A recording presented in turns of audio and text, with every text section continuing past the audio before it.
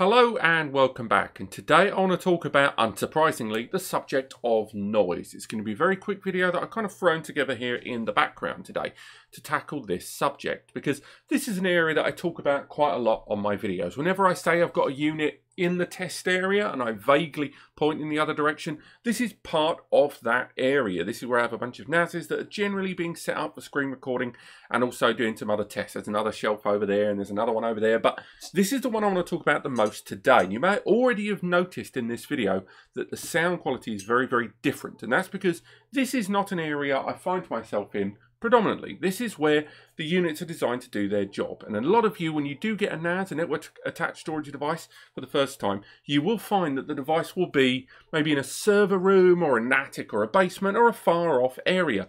But that doesn't account for all of us. In fact, a number of users, when they buy a NAS for the first time, will be working in very close proximity to this device, be it that it's on a desk being utilized by multiple people for editing or backups, or just generally playing with files for distribution, or it's going to be a home-based NAS that you're going to be utilizing for media, maybe as a DLNA media server, or you're going to be using HDMI output, and therefore the TV or the viewing experience is going to be in the same room as your NAS. And a lot of you don't seem to realize the difference some of these devices make in terms of noise. There's a number of different factors when it comes to them. So what I've got right now is 4 NASs here on the table that represent different brands, but also different eras of this technology and how it's been put together. So you may have noticed a persistent noise in the background during the course of this video. And there are 4 NASs on this table. We have one in idle mode. We have one here that's in live access mode, but not actually being fully accessed on all the drives. And we've got these 2 on the end, one of which is performing a RAID rebuild, and the other one is doing data scrubbing. Consequently, these 2 on either end from Synology and QNAP are right now having live access, raw pounding access to all of the drives inside. And the noise is predominantly coming from these 2. But, unsurprisingly, the number of things that play their part in the configuration of the NAS array will, of course, affect the output of audio levels and decibels and stuff like that on the device in the real-world environments. Now, there are lots of ways in which we can control that. But before we go through that, let me just give you a closer listen to each of these devices using my mic. So there's my mic right there. Hello. And we're going to go to the 2 idle devices first. There's a little bit of noise there, as you can hear. Now we're going to move over to the device doing the RAID scrubbing.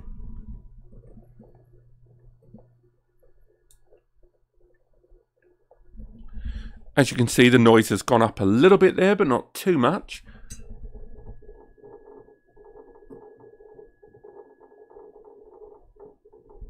And that last one is a RAID rebuild happening in real time with all the drives being accessed. Now, it's worth highlighting that even though we've got the RAID rebuild happening, and that's a kind of a very rare instance in any utilization of a network attached storage device, it's worth highlighting that live access to multiple drives at once with lots of read-write happening to all of the drives at the same time in, say, a RAID drive environment is actually quite common. So if you're in close proximity to this device in the way that I've set it up, that's the kind of noise you're going to get. But it isn't as clear-cut as that, because these 2 devices here do have one major difference between them, and that's the drives inside. Both of them are utilizing traditional hard drives, mechanical hard drives with, platters inside and an arm and an actuator or whatever reading those disks.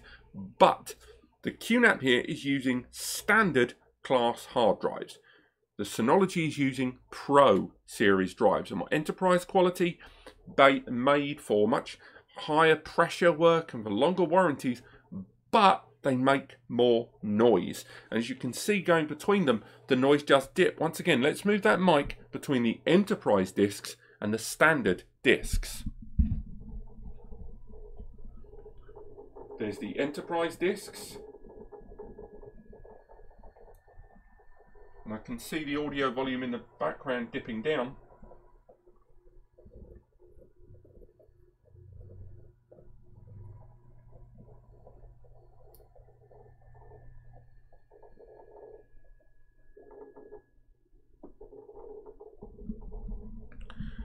Now, of course, more enterprise level hard drives are going to be more prominent in bigger RAID arrays. So chances are you're going to be having those drives anyway. So is there any other ways in which we can counter this noise level? Well, one of the ways in which you can counter it with particularly a lot of modern generation NASs is to go for ones with either hybrid build chassis or full plastic external chassis. In the case of the Synology, it is a plastic chassis around an aluminium internal, whereas the QNAP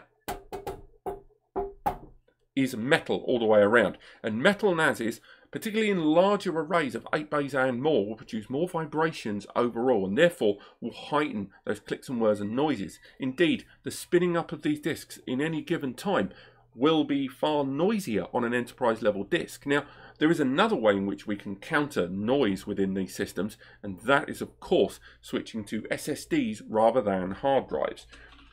Traditional hard drives such as this one, this is a WD Red.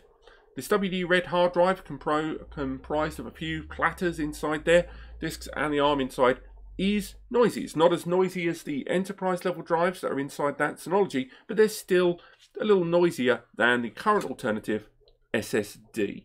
SSDs have no moving parts, and I'm sure a number of you know that SSDs inside your system, although considerably more expensive, about 3 to 5 times more expensive at the capacity level, produce almost no noise. And the noise that is generated in the background will only be the fan and the hum of the system.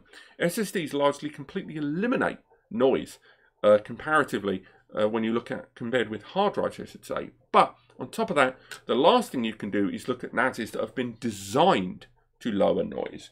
There are a number of different NAS solutions out there where noise is almost completely eliminated, such as the silent NAS, the HS453DX, the TBS453DX, both from QNAP. From the Synology side, we can look at the Slim series with a number of those solutions arriving with almost, barely noticeable noise being generated by the systems themselves, and with a focus towards SSD storage in those devices, noise is reduced even further still. Now, another thing that will happen in the background of any NAS is temperature monitoring. When you look at any NAS solution, it's not just the noise levels of the disks inside and the chassis itself vibrating, but the hotter the environment you're in, the more the fans that are on the rear of these devices will kick in automatically. This can be scaled manually. You can go to the settings of pretty much any NAS brand and scale up the fan, the RPM, and you can heighten it or lower it depending on your needs. But bear in mind, setting those manually and fixing them to a low RPM may be detrimental to the internal hardware of your device. So it is recommended to keep those on automatic, but make sure these are in areas with lots of active airflow or just in a cooler area overall. Because if it's in a room filled with people, that all that CO2 being generated with no windows open, those fans are going to have to work that bit harder and they're going to ramp up, and the heat generation will of course result in a higher audio volume. And if you're within 1 meter of these devices, you are going to notice this incessant drone quite a lot. But talking of incessant drones, thank you so much for watching. Click subscribe if you want to learn more. And if you have enjoyed this video or have questions about noise levels in NAS and why, oh why, the more expensive ones make more noise because of the size, and why the quiet ones seem to be cheaper, yet, no noise being generated, that's for the follow-up video. But thank you so much for watching. I hope you've enjoyed this video. If you've got any questions, do let me know in the comments, and I'll see you next time.